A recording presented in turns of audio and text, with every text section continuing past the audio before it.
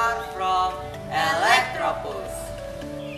Hello, my name is Geza dari Clearesta Amarabhawana. Hello, my name is Tibyan Kalam. And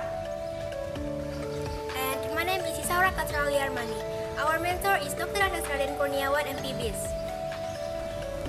We come from 𝗪𝗀 𝗀𝗄𝗯. We have some experience about robotics that are finalists of Madrasah Robotic Competition 2019 and first winner of Madrasah Robotic Competition 2020. The category of Underwater Challenge ROV is an underwater robots competition that challenges participants to move objects in the form of marbles from one place to another by using remote control or RC, while the problem is moving an underwater object from one place to another to the destination. Method that we use is the experimental method of making underwater robots ROV, and the result is creation of an underwater robot in the ROV category that is able to move an underwater object from one place to another, that is MDAT. So, the conclusion is to move an underwater object from one place to another as desired, underwater robots can do it. The challenge mission is creating an underwater robot in the ROV category that is able to move underwater object from one place to another as desired. The challenge mission can be broken down into small tasks. The small tasks are: first, designing underwater robot; second, assembling underwater robot; third, conducting several underwater robot performance tests; fourth, analyzing underwater robot performance; and the last is improving or overcoming obstacles underwater robot performance. The whole mission can be completed if the small tasks are carried out. Tools and resources that we use to create an underwater robot are: first, the waterproof box. This box serves to hold water from entering inside the box, so it doesn't get wet. Second is the remote control. Remote control as an underwater robot control works by providing a signal or value that's sent to the microcontroller. Third is the microcontroller Arduino. Arduino function as a robot brain to drive a DC motor based on value received by remote control. Fourth, the driver motor. The driver motor has function as a controller regulator controlling in the DC motor, so it can adjust speed for the DC motor. Fifth, the DC motor.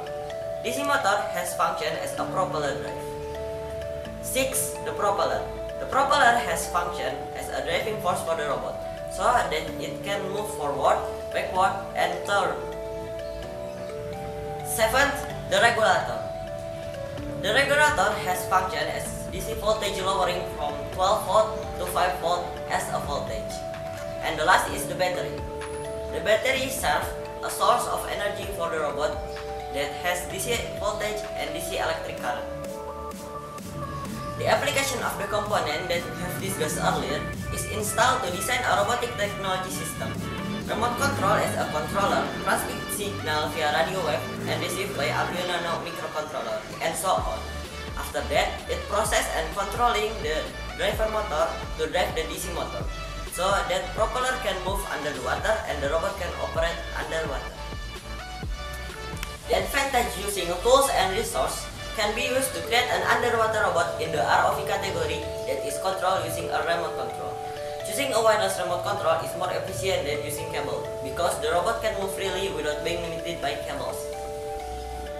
Flowcharts that we use to create an underwater robot are: the robot will start the program. If the robot doesn't get signal from the remote control, the program will repeat. But if the robot receives signal from the remote control, the driver motor and the 𝗖𝗍 will work, so that it can drive the DC motor. After we designing our robot is doing well as planned. If our robot does not work properly, there are several possibilities. The possibilities are: first, the electronic component in the robot are sorting due to being exposed by water that is entering inside of the robot. Second, the brushless motor is damaged or corroded, so it's unable to move. Third, the battery is low on energy. The last is the remote control cannot send signal, or the signal conductivity is low. To overcome the problem, the following steps are carried out. First, replace the electronic components and repair the leaking robot's body so it's become waterproof. Second, replace the brushless motor if it's badly damaged, or spray it with lubricating oil to shed dirt and rust if the brushless motor moves slowly. Third, recharge the battery or replace it with a new battery. Fourth, replace the remote control battery or bring the remote control closer to the robot when the robot is working. We were going to measure the aquarium that we use. First, the aquarium length is 105 cm.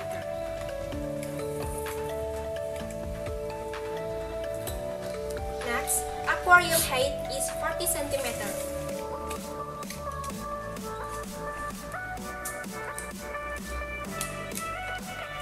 And the width is 50 cm.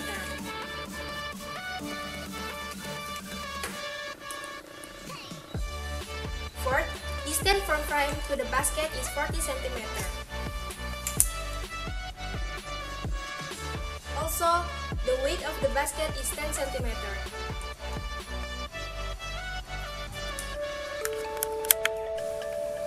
The robot weighs about 600 grams. Next, the weight of robot is 15 cm. And its length is 20 cm.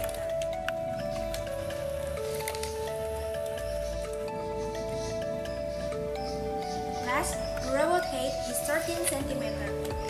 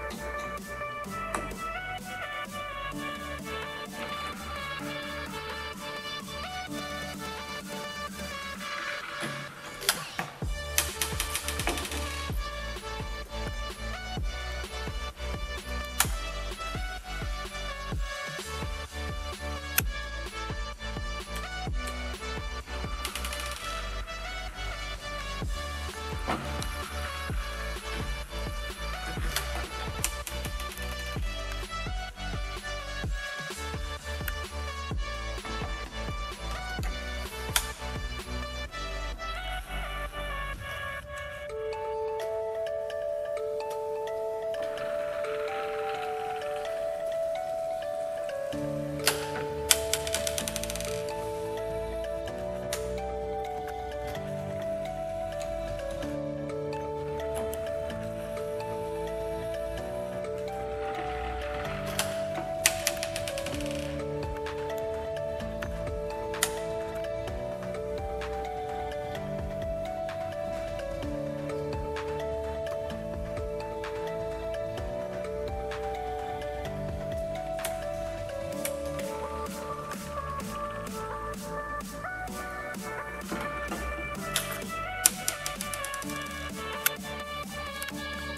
succeeded in designing an underwater category ROV robot that is able to move an object from one place to another. If we ask to solve the same challenge again, we will create a smarter robot, a robot that is able to move faster and press itself on an object that will be moved to the fourth destination without using the remote control. We have many learning experiences. For examples are, we study underwater robots from zero. In the spirit of exploring robotics, we try step by using limited facilities. After being able to make a robot, we test the robot using a school garden pond, then using an ornamental fish aquarium.